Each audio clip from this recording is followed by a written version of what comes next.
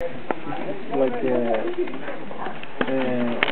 sometimes can be like magnetic, depending how do you take this belief. What does mean condor, guys? Here is the more biggest scavenger of the animals. For Incas was more spiritual. When condor eats dead animals, was for Incas like he was keeping the dead in the body.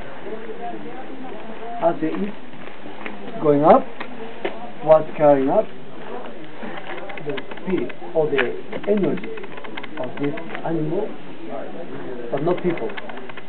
They didn't eat people, only animals. But for Incas took this symbol, message, spiritual journey. Condors as well being in the top of the mountain, for song and topology represent the spirit of the mountain.